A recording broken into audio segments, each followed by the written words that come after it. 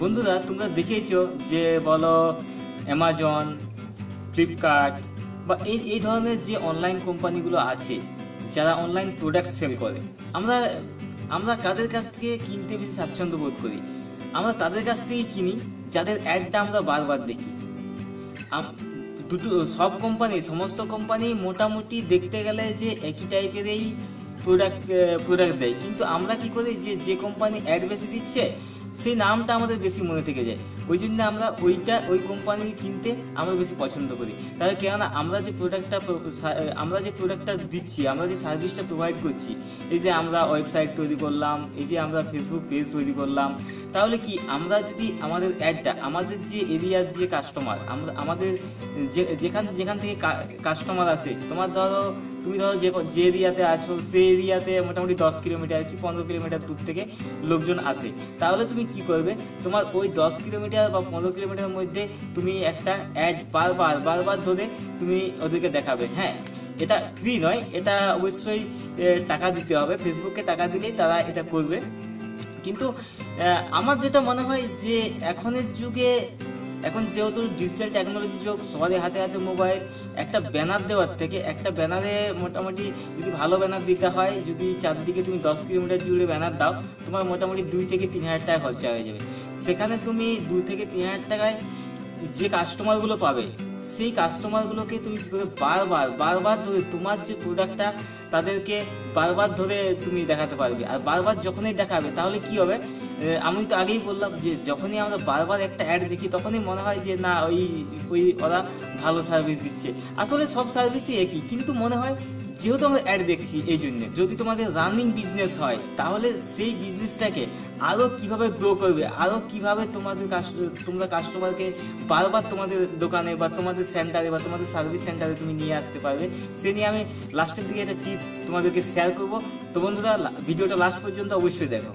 তোমার Facebook পেজকে promotion করার জন্য এখানে ফেসবুক পেজে এসে ম্যানেজ প্রমোশনে ক্লিক করলাম। আমাদের তো দরকার পেজ লাইক, আর পেজ লাইকে ক্লিক করব। ক্লিক করার পর এখানে অ্যাড ক্রিয়েটিভে এখানে দিলাম connect with my DG support channel. যাই হোক, এখানে তুমি তোমার মতো করে তোমার যেরকম বিজনেস সেরকমভাবে লিখবে। এখানে ইমেজ আপলোড করতে পারো, এই যে ইমেজটা আছে এখানে চেঞ্জ করতে পারো, ঠিক আছে। অ্যাডভান্সে people you choose those targeting, তো তুমি কাদেরকে টার্গেট করছো এখানে বয়সটা তুমি সিলেক্ট করলে 18 থেকে আমি এখানে দিলাম 50, কি এখানে দিলাম 15 থেকে 50, ঠিক আছে। এরপরে এইখানে দেখো, এইখানে আসা আর আরেকটা জেন্ডার, তুমি কাদেরকে টার্গেট করছো, মেল ফিমেল না অল, আমি এখানে অল রেখে দিলাম। এইখানে দিলাম ইন্ডিয়াটা কেটে দিলাম। দেওয়ার পরে এইখানে তোমার যে এরিয়া, আমি মনে করো আমি শুধুমাত্র আমার পুরুলিয়াতে দেখাতে চাইছি, পুরুলিয়া সার্চ করলাম, পুরুলিয়া ওয়েস্ট বেঙ্গল ইন্ডিয়া চলে এসছে। তাহলে কি আমার যে অ্যাডটা শুধুমাত্র পুরুলিয়াটার মধ্যেই দেখাবে, ঠিক আছে। গোটা পুরুলিয়া ডিস্ট্রিক্টের জুড়ে দেখাচ্ছে। এরপর যদি মনে করো যে আমি এটা আমার মানবাজারে দেখাতে চাইছি, MANBAZAR, মানবাজার ওয়েস্ট বেঙ্গল, এটা কি হবে? তাহলে মানবাজারের যেটুকু এরিয়া সেই এরিয়াটারই দেখাবে অ্যাডটা। মানে মানবাজার এরিয়ার মধ্যে, আমি মানবাজার সিলেক্ট করেছি, মানবাজার এরিয়ার মধ্যে যতটা এরিয়া আছে এইখানে যারা ফেসবুক ইউজ করছে তাদেরকে দেখাবে। মানে কি করবে, তুমি যদি তাদেরকে দেখাও তারা লাইক করবে, এবং লাইক করলেই তারা কি হয়ে যাবে? তোমার কাস্টমার। এবং তুমি তাদেরকে তোমার যে অ্যাডটা, তোমার যে বিজনেস, তোমার যে প্রোডাক্ট, তুমি তাদেরকে দেখাতে পারবে। কাদেরকে দেখাতে পারবে? যারা তোমার কাছে অলরেডি ওই এরিয়ার থেকে লোক আসে। তুমি যদি এখন যদি তুমি করো যে আমেরিকাতে অ্যাডটা দেখাও, সেখানে দেখিয়ে কোনো লাভ নেই, তোমাকে দেখাতে হবে তোমার এরিয়াতে যেখান থেকে তুমি চাইছো। বাস দেখানো হয়ে গেল।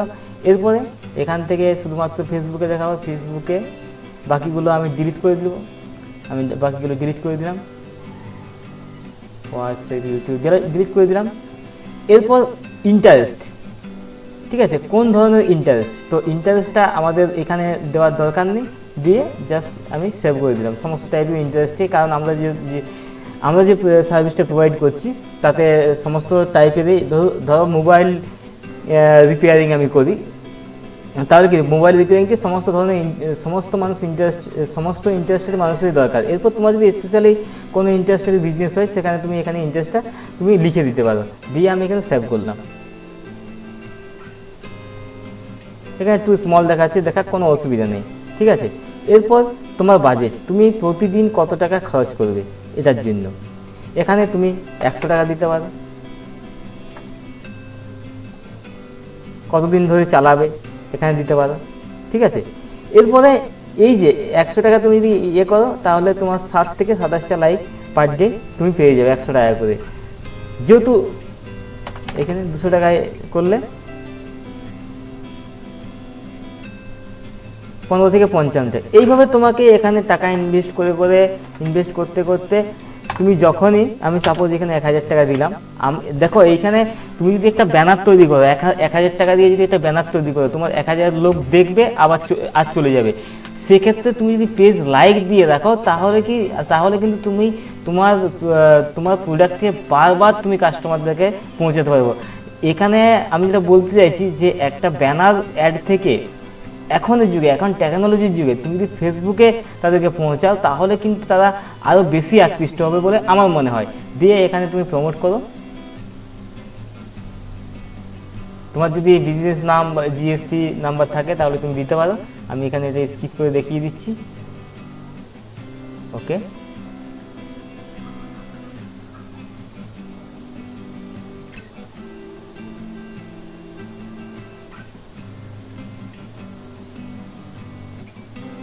হ্যাঁ, হয়ে গেছে। ক্লোজ করার পরে যাবো ম্যানেজ অ্যাড।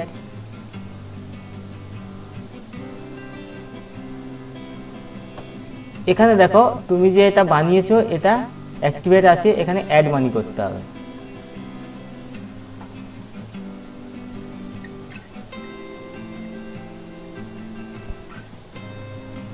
অ্যাড মানি করে তুমি নেট ব্যাংকিং থেকে অথবা ক্রেডিট কার্ড বা ডেবিট কার্ড থেকে এখানে তুমি টাকা লোড করে দাও। তোমার 15 থেকে 20 মিনিটের মধ্যে ফেসবুক তোমাকে রিভিউ করবে, তোমার অ্যাডটা রিভিউ করার পরে অ্যাডটা দেখাতে শুরু করবে। তো বন্ধুরা, তাহলে আশা করি বুঝতে পেরেই গেছো যে ফেসবুক অ্যাডভার্টাইজমেন্ট দ্বারা তোমার যে টার্গেট কাস্টমার আছে তাদের উপর কিভাবে তুমি অ্যাডভার্টাইজমেন্ট করতে পারবে। যদি কোনো অসুবিধা হয় তাহলে অবশ্যই কমেন্ট বক্সে লিখো, আমি অবশ্যই তোমাদেরকে হেল্প করবো। ও আর যেটা প্রথমে বলেছিলাম সেটা হচ্ছে, যদি তোমাদের রানিং বিজনেস হয়, তোমাদের কাছে টাকা যথেষ্ট পরিমাণ টাকা থাকে, তাহলে তুমি কি করবে, এটা আমার প্র্যাকটিক্যাল নলেজ থেকে বলছি। তুমি কি করবে, যে প্রমোশনাল বা ট্রানজেকশনাল যে SMS সার্ভিসগুলো নেটে পাওয়া যায় তাদেরকে 2000, 3000, 4000, 5000 এরকম টাকা লাগে, 2 থেকে 5000 টাকা মোটামুটি লাগে। তাতে ওরা ইয়ারলি একটা SMS তোমাকে দেয়। তুমি কি করবে, কাস্টমারদের, তোমার যে কাস্টমার একবার এলো তার নাম্বারটা তুমি কালেক্ট করার চেষ্টা করো। কালেক্ট করে কি করবে, কালেক্ট করলো, সার্ভিসটা নিয়ে চলে গেল, তুমি সাথে সাথে তাদেরকে একটা SMS দিয়ে দিলে thank you for purchase with us বা thank you for business with us, এই ধরনের একটা তুমি যদি মেসেজ দিয়ে দাও তাহলে কিন্তু কাস্টমারটা অনেকটাই খুশি হবে যে না, আমাকে কেয়ার করছে, এই ধরনের একটা ব্যাপার। বা বারবার তুমি তাদেরকে SMS এর দ্বারা, এখন দেখো অনেকেই ফেসবুক ইউজ করে না কিন্তু মোবাইল সবাই ইউজ করে, তাহলে তুমি কি করবে, তাদেরকে SMS তুমি কন্টিনিউয়াসলি তুমি পাঠাতে পারবে তোমার প্রোডাক্ট বা তার বার্থডে তুমি যদি তার জানো, বা হ্যাপি বার্থডে উইশেস যদি হয়, হ্যাপি নিউ ইয়ার বা হ্যাপি দুর্গা পূজা, শারদীয় শুভেচ্ছা, বা এই ধরনের যে আমাদের খুব ভালো ভালো যে দিনগুলো আছে সেইগুলোতে তুমি তাদেরকে মেসেজ করতে পারো। তাহলে তোমার নামটা, তোমার ব্র্যান্ডটা তাদের কাছে সবসময় তাদের কাছে থাকবে।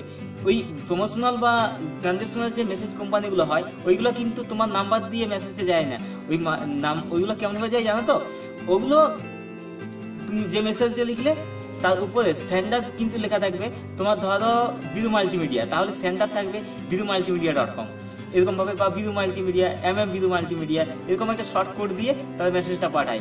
এটা একটা প্রফেশনাল লাগে, মজার না তাই? তাহলে বন্ধুরা, মাই ডিজি সাপোর্ট চ্যানেলটাকে সাবস্ক্রাইব করতে একদম ভুলো না, মনে রেখো, একদম ভুলো না, সাবস্ক্রাইব করে রাখো। তাহলে আমি তোমাদের কাছে বারবার নতুন নতুন ভিডিও নিয়ে, নতুন নতুন টিপস নিয়ে আমি তোমাদের কাছে পৌঁছাতে পারবো। বন্ধুরা, এই সুযোগটা আমাকে দাও, আমি যাতে তোমাদের কাছে পৌঁছাতে পারি। তোমার যে বিজনেস আছে, তোমার যে সার্ভিস আছে, সে নিয়ে তুমি অনেক কিছু করো, তুমি অনেক উপরে যাও, এটাই আমি চাই। তুমি সাকসেস হও, এটাই আমি চাই, কারণ তোমার সাকসেসেই লুকিয়ে আছে আমার সাকসেস।